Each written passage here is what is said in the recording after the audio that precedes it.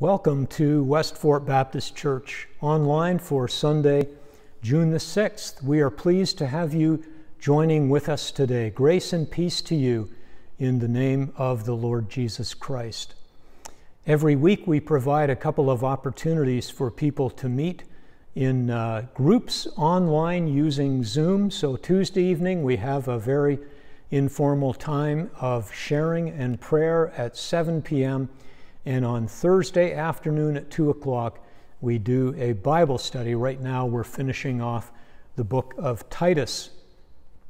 Daily Bread booklets that began on June the 1st are still available from our mailbox. This will be the last week that we'll keep those in there. So if you need one, you like using that in your quiet time with the Lord, you can swing by our home, 102 Glendale Crescent, and pick one of those up, or take a few if you want to give them to others. We are looking forward, Lord willing, to having an outdoor service, if the plan goes the way that it's supposed to, on Father's Day, Sunday, June the 20th. Just be praying along with us as we seek to settle on an appropriate location. The city is not opening the parks for large gatherings until later on. So that's why we can't use the place that we were meeting in last summer. So just be praying along with us concerning that. Today we are continuing our series in the Psalms, and today we're looking at Psalm 28, a psalm that I've entitled God Answers Prayer. I would encourage you to follow along as I read Psalm 28. I'm reading from the New International Version. To you I call, O Lord my rock. Do not turn a deaf ear to me, for if you remain silent, I will be like those who have gone down to the pit. Hear my cry for mercy as I call to you for help, as I lift up my hands towards your most holy place. Do not drag me away with the wicked, with those who do evil, who speak cordially with their neighbors, but harbor malice in their hearts. Repay them for their deeds and for their evil work. Repay them for what their hands have done, and bring back upon them what they deserve. Since they show no regard for the works of the Lord and what his hands have done, he will tear them down and never build them up again. Praise be to the Lord, for he has heard my cry for mercy. The Lord is my strength and my shield. My heart trusts in him, and I am helped. My heart leaps for joy, and I will give thanks to him in song. The Lord is the strength of his people, a fortress of salvation for his anointed one. Save your people and bless your inheritance. Be their shepherd and carry them forever. This is God's word, and we thank him for it. Please join me in prayer. Gracious God and Heavenly Father, we thank you that we have your word, that we can know who you are and grow to understand your love and grace and justice as we read the scriptures. And today, Lord, as we come to Psalm 28, all of our hearts need to be encouraged with the truth that you hear and answer prayer. Father, we come to you still in the midst of the restrictions on us because of the pandemic. And so we continue to pray concerning that. We pray, Lord, for those who are leading our country and those who are leading health units and making decisions concerning our welfare and the reopening of our society. And we pray that you would guide them and give them wisdom and lead them in the way that they should go. And help us, Lord, as believers, just to continue to trust in you, to know that you are at work, that nothing restricts you or stays your hand from doing your will. And so we thank you that you are the sovereign King over all, that we can bring everything to you and know that you hear and answer prayer. Father, our hearts are heavy for the First Nations people in Canada. Just the whole turmoil and trauma that has been stirred up with the finding of those 215 graves of children out in Kamloops, BC. So we pray for comfort, Lord, for those who have been deeply affected by this. We do pray, Lord, for justice to be done and for healing among our First Nations friends. So, God, work in their lives. We do pray for saving grace as well, that your Holy Spirit would move in our country, Father, in such a way that men and women and boys and girls would be brought to a saving knowledge of the Lord Jesus.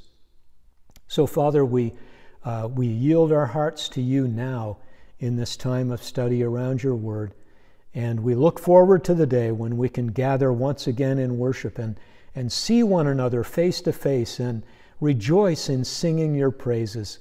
In the meantime, Lord, we thank you for this opportunity to gather in this way and pray your blessing on our time around your word. We pray in Jesus' name. Amen. Here is what we're going to be doing with Psalm 28 in our time together. Verses 1 and 2, God, are you listening? Verses 3 to 5, judge justly. Verses 6 to 7, thank you, Lord. And verses 8 and 9, save your people. Now, God answers prayer. That is all over the Bible, isn't it? Let me share with you an amazing answer to prayer that I trust will encourage your heart. This happened years ago during the ministry of Dr. Helen Roseveare, who was a medical missionary to the Congo. And she told the story of a mother on her mission station who died after giving birth to a premature baby.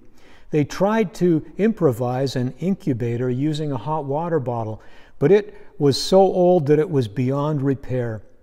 And so they prayed for the baby and also her older sister, who was now an orphan. One of the girls in the group prayed this way, "Dear God, please send a hot water bottle today. Tomorrow will be too late. And dear Lord, send a doll for her sister so she won't feel so lonely." That afternoon, a parcel arrived from England, and the children watched as they opened it. To their surprise, under some clothing was a hot water bottle.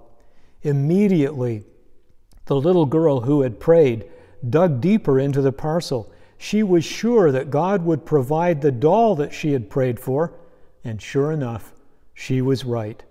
The Heavenly Father knew of the child's prayer. 5 months before that morning prayer, He had led a women's group in England to include both of those specific items in their parcel to the mission station. So and there's lots of stories we could tell, and maybe you have stories of your own that you treasure, that encourage your heart with the amazing truth that God hears and answers prayer. Cling to those because, as is often the case, there are times when it seems that God isn't listening, and we pray, and we pray, and we pray, and we aren't getting any response back whatsoever. That's where David is in his life as he is writing Psalm 28, and you can feel the urgency as David writes in Psalm 28, verses 1 and 2. "To you I call, O Lord, my rock. Do not turn a deaf ear to me, for if you remain silent, I will be like those who have gone down to the pit. Hear my cry for mercy as I call to you for help, as I lift up my hands toward your most holy place." David was at the point that if God continued to remain silent, he's saying, "I'm as good as dead. See what he says there in verse 1? I will be like those who have gone down to the pit. The word there is Sheol, which is the abode of the dead. Now, there are some prayers, and we understand that God has a purpose and a plan for everything that takes place in our lives. And sometimes his answer to us is wait, that there's something that God wants to do, maybe in our lives as we persevere in prayer. But that's the thing I think that we can see here, is that even as David has prayed concerning this matter, he perseveres in prayer. There are some prayers, of course, that people pray that aren't going to be answered, like the prayer that Nicky Gumbel, the author of the Alpha Bible Study series, says that a student who hands in a test paper and prays, "Oh God, please let Paris be the capital of England," like that's just not going to work, right? But there are other things, legitimate things, that burden our hearts that we bring to God in prayer. And what we see here, what we learn from David, as it seems that God is not listening, is to persevere and continue praying. The ESV in verse 2 translates it this way: hear the voice of my pleas. So it's plural there, indicating that David has been praying repeatedly for a while about this same thing. We know how much it hurts to write an email or a text and not get an answer back, right? How much more important it is to hear back from God. Hearing from God really is the most important thing in life. Look at what Jesus said in Matthew 4:4 in his temptation in the wilderness. He said that man does not live on bread alone, but on every word that comes from the mouth of God. So hearing back from God is really the most important thing in life. David here is not being belligerent or uppity. He's asking for mercy. He's not demanding his rights. The same kind of attitude is reflected in the parable that Jesus told about the tax collector and the Pharisee who went to the temple to pray. And the tax collector, he couldn't even lift his eyes up, right? He's beating his chest, and he's just humbly saying to God, "God, be merciful to me, a sinner." That's the same attitude that we see here as David casts himself out on God's mercy. As a physical expression of urgency, David says here, "I lift my hands toward your most holy place." And so David knows that he's a sinner, right? We have the record of his life laid out for us in all the gory detail in 1 and 2 Samuel. And we have his prayers in the Psalms, especially Psalm 51, where he comes before God just opens up about his sin and asks for cleansing and mercy. So David knows that he's a sinner. But the beautiful thing here is that God had provided a place, a most holy place in the tabernacle or in the temple, where sacrificial blood was sprinkled on the mercy seat for guilty sinners. And when someone came before God, knowing that they had to confess their sin, they knew that God had provided a way for people who were guilty to receive forgiveness because of God's mercy. And that is where David is directing his attention as he cries out to God once more, having prayed repeatedly and not receiving an answer. He prays again and again, banking on the mercy of God.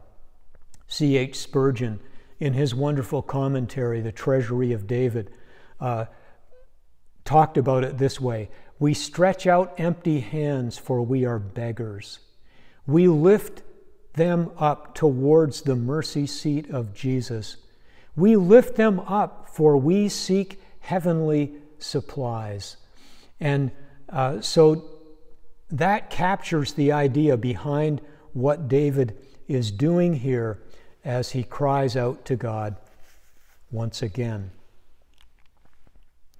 Now, on this side of the cross, of course, in the New Testament, we are encouraged to continue praying in Hebrews chapter 4 and verse 16 that reads this way: "Let us then approach the throne of grace with confidence," or boldness, "so that we may receive mercy and find grace to help us in our time of need." So our attention is not so much on a geographical place, as David mentions here in these opening verses, but it's on the fulfillment of mercy and grace happening at the cross where Jesus died on our behalf.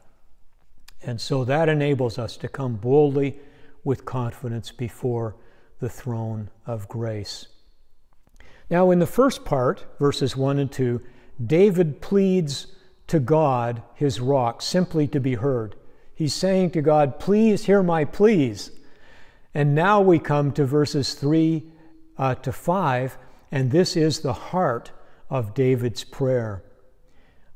So he says in verse 3, "Do not drag me away with the wicked, with those who do evil, who speak cordially with their neighbors, but harbor malice in their hearts."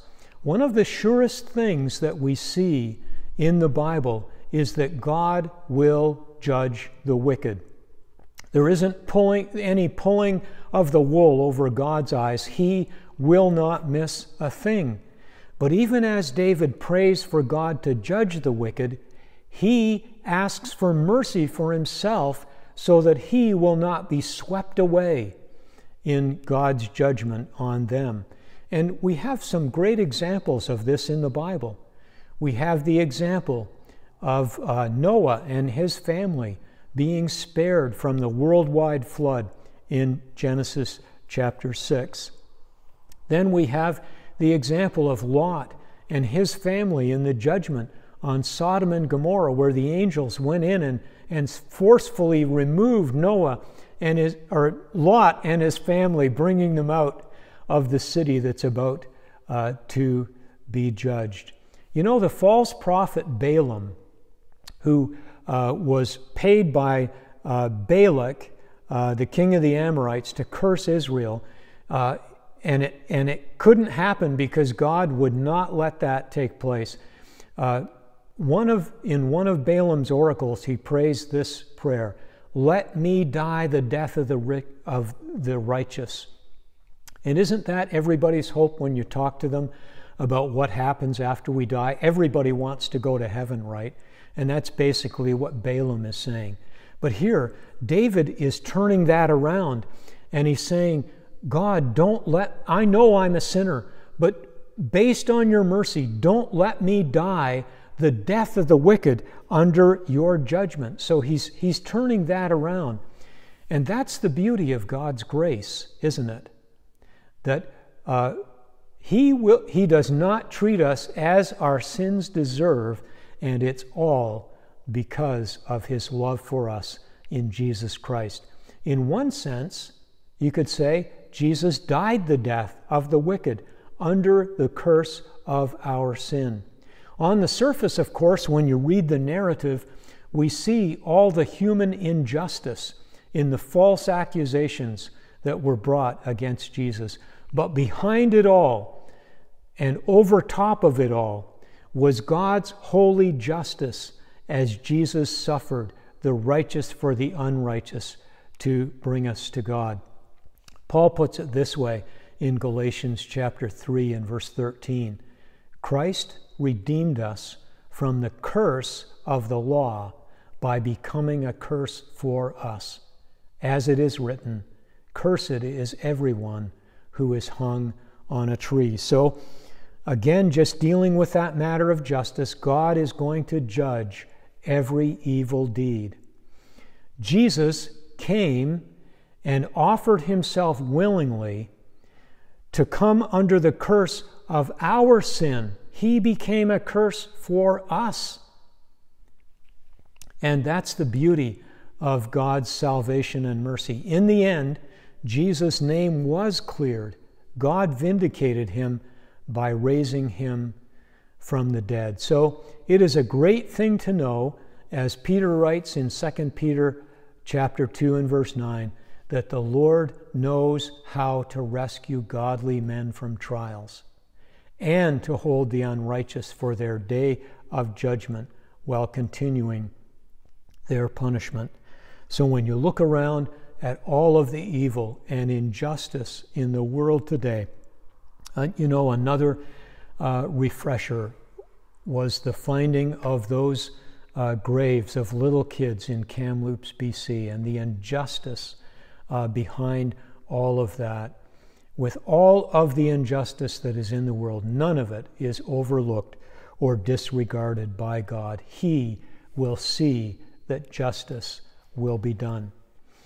So David continues to pray for God's justice. Verse 4, repay them, David says, for their deeds and for their evil work.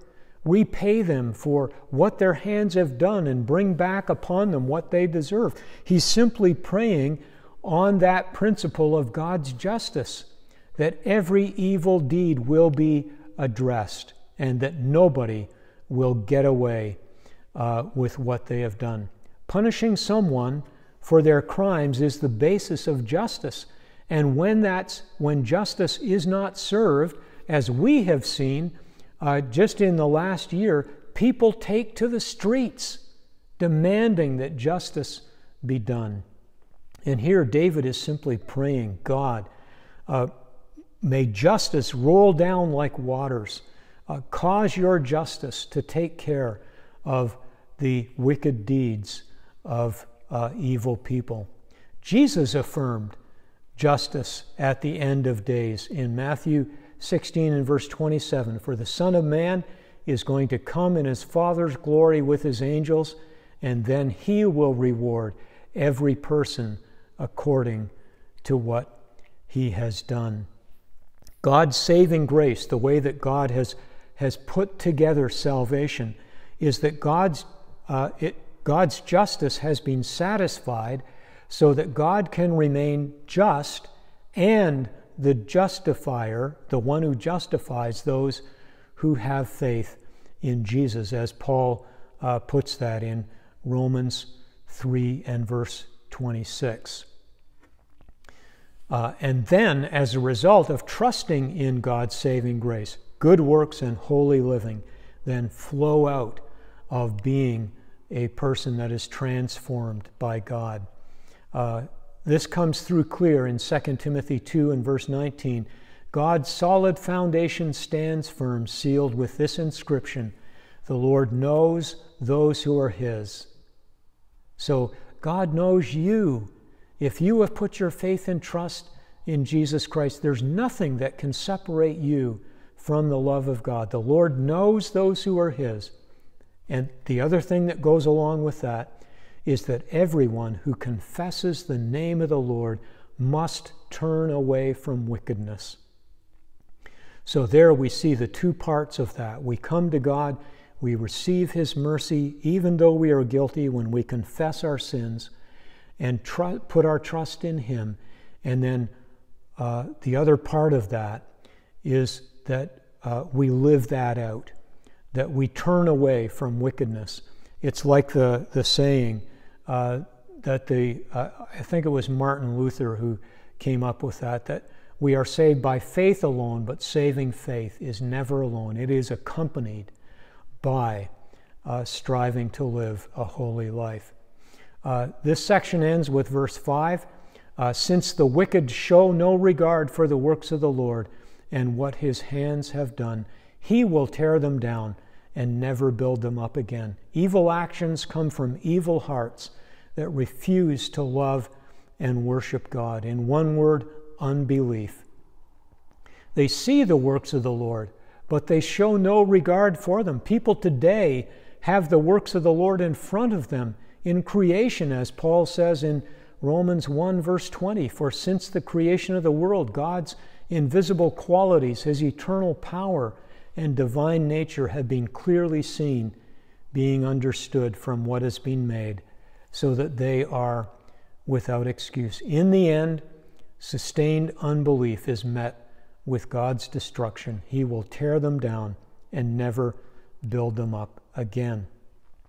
Now, the psalm really changes in its atmosphere and in its emotion.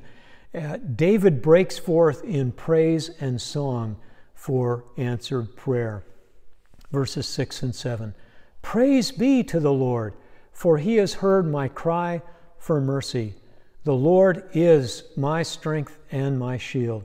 My heart trusts in him, and I am helped.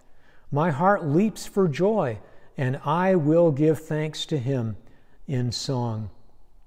David had wrestled these things through in repeated prayer before the Lord before he comes to a place of settled confidence in the promises of God, that God would bring the wicked into judgment, and that David, by God's mercy, would be spared. I like how Aaron Messner at Westminster Presbyterian Church expressed it.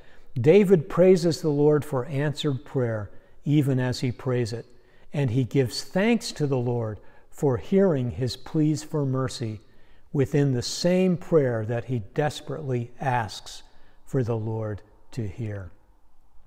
Now we come to the final two verses.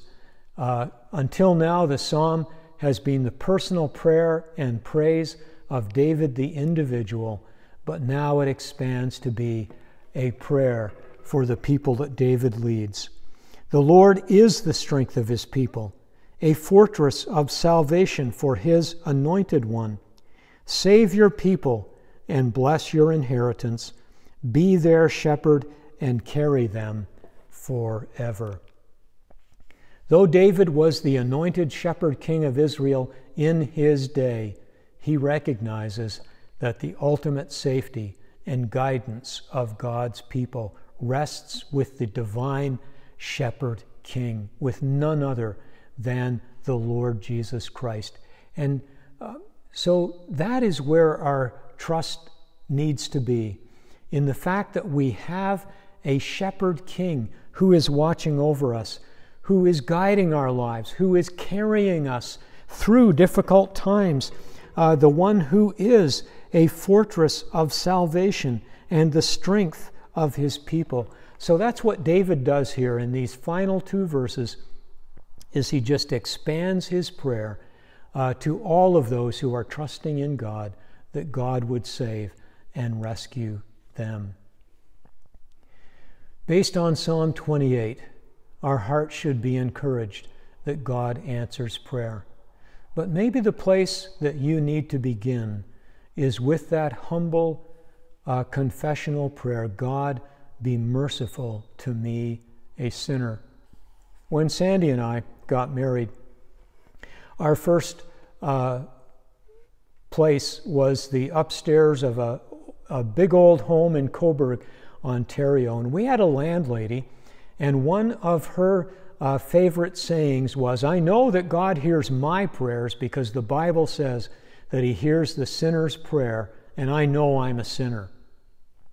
But you know, the thing that was lacking in her life was repentance and asking for God's mercy. It was this funny little way that she had of acknowledging that she was a sinner and being sure that her prayer was heard. But you know, if you pray that prayer, truly desiring God's salvation and his mercy, that is the place to start. God, be merciful to me, a sinner. And then you can have the confidence, based on the saving work of Jesus Christ accomplished at the cross and through his resurrection from the dead, that God will be a fortress of salvation for you, that he will rescue you from your sin, that he will be there to help during times of trouble, that he will hear and answer prayer, that he will shepherd you and carry you forever right into your eternal home when that time comes. David's confidence and joy is that when God judges the wicked, he would not be swept away because of God's mercy to those who turn from sin and put their faith in Jesus. And if you need to do that, we would encourage you to do that today. And then, as we wrestle things through in prayer, and we're feeling at times like God is not listening, and that he's remaining silent, and we aren't receiving an answer to our prayer, we just need to keep on praying and wrestle things through to the point that David does in Psalm 28, where he settles the matter based solely on the great and precious promises of God, where he says, "My heart trusts in him, and I am helped." We have those great and precious promises in the Word of God, and that is enough when we trust in him. The matter is settled, and we can give thanks and sing for joy. I'm going to close our time around God's Word together with this benediction from Romans 15 and verse 13. May the God of hope fill you with all joy and peace as you trust in him, so that you may overflow with hope by the power of the Holy Spirit. Amen. God bless, and have a great week.